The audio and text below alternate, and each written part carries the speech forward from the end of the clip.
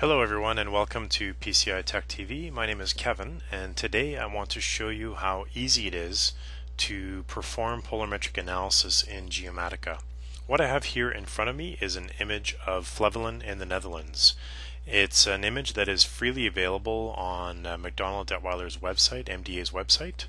If you navigate to this URL, which is, or if you just simply Google RadarSat-2 sample dataset, you'll land on this page, and you can click on the Flevoland's icon, and here you have direct links to the datasets that are available that are in fine quad and fully polarimetric. So this is what we require to do polarimetric analysis. We need fully polarimetric dataset, and so what I've done is I've downloaded this fine quad 9 RadarSat-2 image over Flevoland in the Netherlands.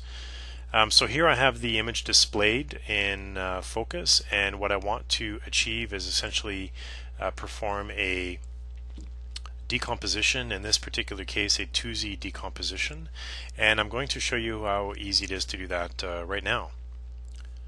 So the first thing we'll do is we'll load up our Geomatica toolbar. And I'll just close focus for now. We'll open up Modeler. So as you can see, when I open up the algorithm librarian, I can search for specific algorithms. So there's over 550 algorithms in Geomatica.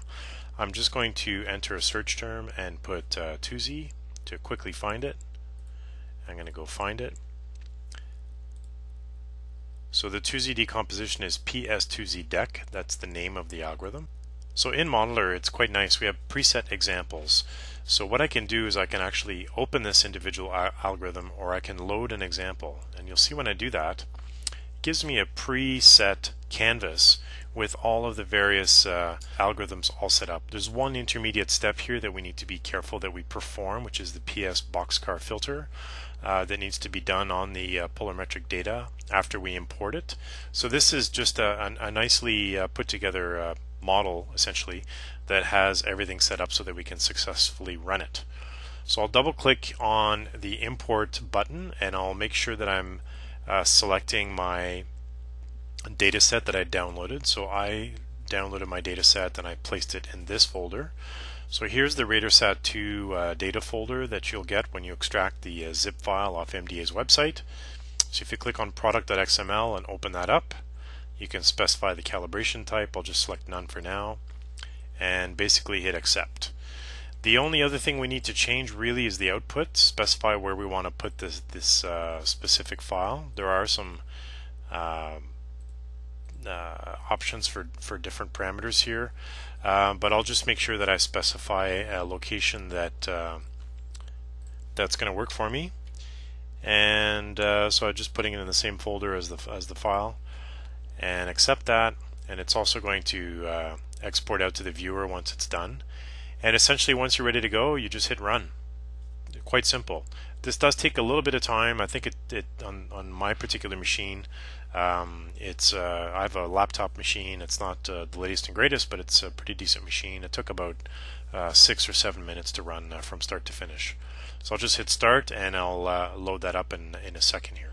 Okay, so the processing is completed, so what I'll do is I'll load up the results in focus. I've already set up a project here with the results.